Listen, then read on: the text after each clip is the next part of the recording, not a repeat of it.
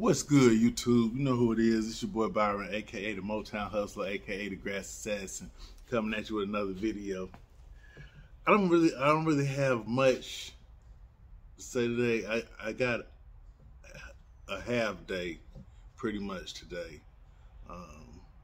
The weather's been good to me this week, so I'm pretty much caught up.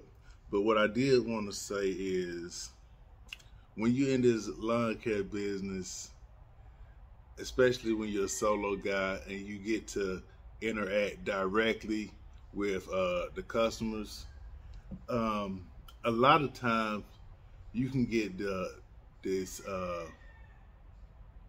false notion of some level of friendship. You know, especially if you're new to the industry, you get the impression that these customers are your friend, and in some cases they can be, but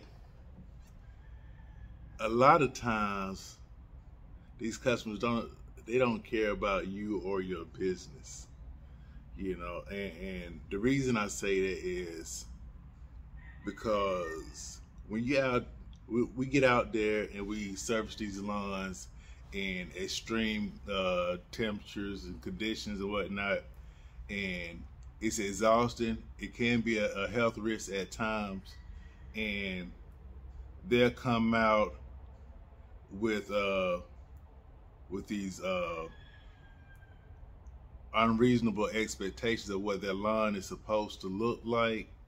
You know, especially if it hadn't been kept up for a while. You go in and then the end result doesn't look the way they envisioned it in their mind, and then they want to not pay you.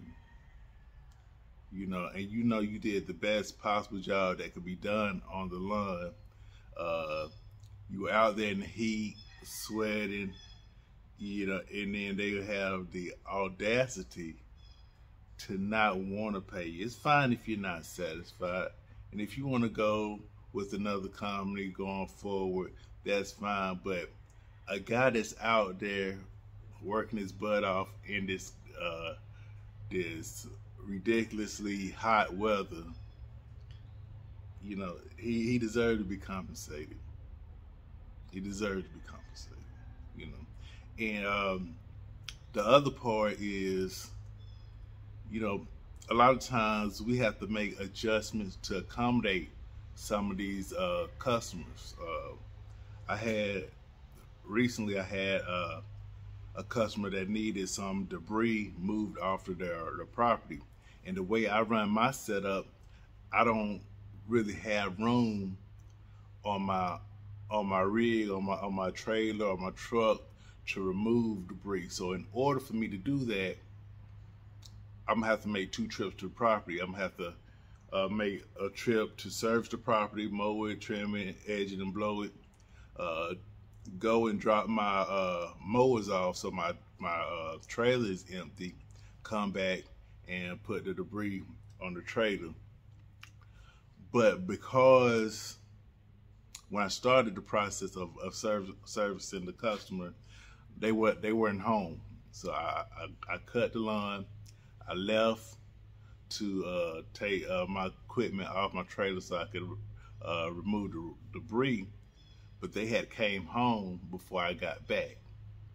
So they're upset, walking around the house, in and out of the house, upset, complaining, you know, about me slighting them in some way or whatnot. And then I pull up to take the debris off, and I can see it all over their face. I say, y'all was about to complain and leave me a bad review, ain't you?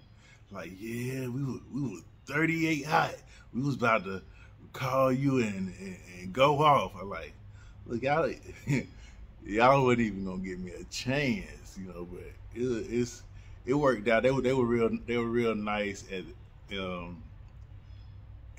once everything was discussed and whatnot. It was real nice, you know, helpful, in fact, you know. So, I mean, I just think when we go into this business, we just have to, as service providers, have to have realistic expectations of how our customer is gonna interact with us.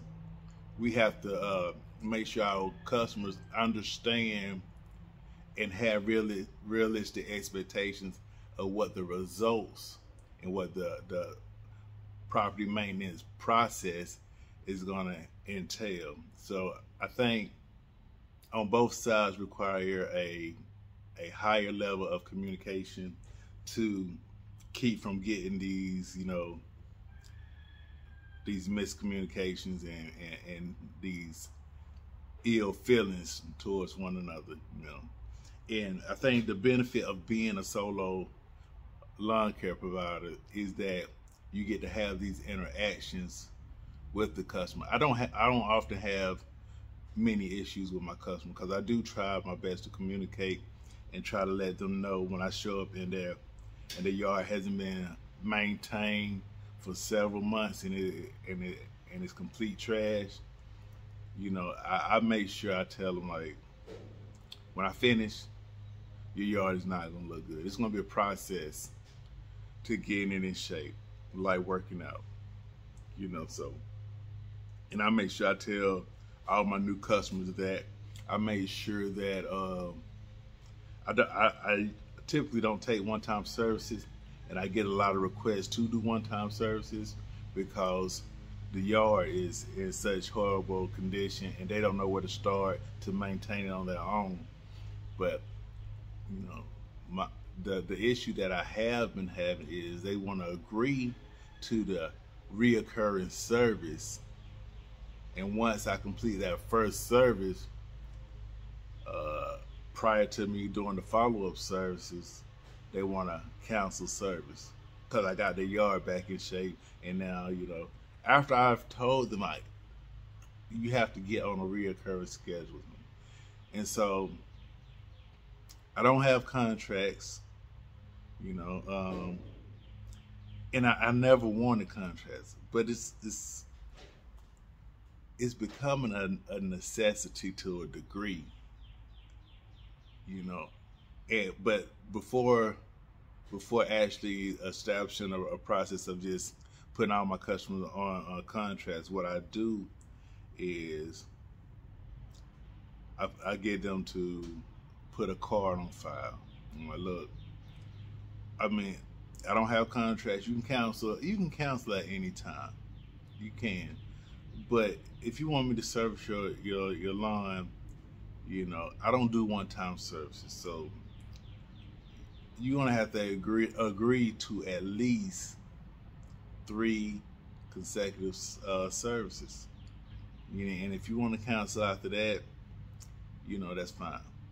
But you know, still I get people that want to cancel before that, and you know, I'm not about to go out there and cut their yard anyway and process a charge on their card, because then they'll just dispute the charges, and at the end of the day I won't get my money. So, you know, but once you establish a good relationship with a customer, everything usually goes smoothly. They usually are understanding. I tell them that, you know, in order for my business to continue to grow and for me to one day be able to provide opportunities for other people, I have to establish something that's consistent, you know, because I'm gonna have certain responsibilities and commitment to my potential employees, and to make sure they have adequate hours,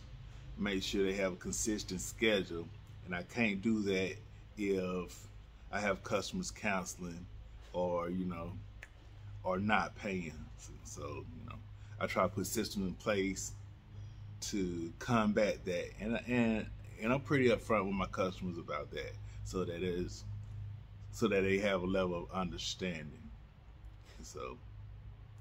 And then also with establishing those relationships, that helps me to have my customer make a decision on continuing service with me apart from the price, even if my prices is higher than some of my competition.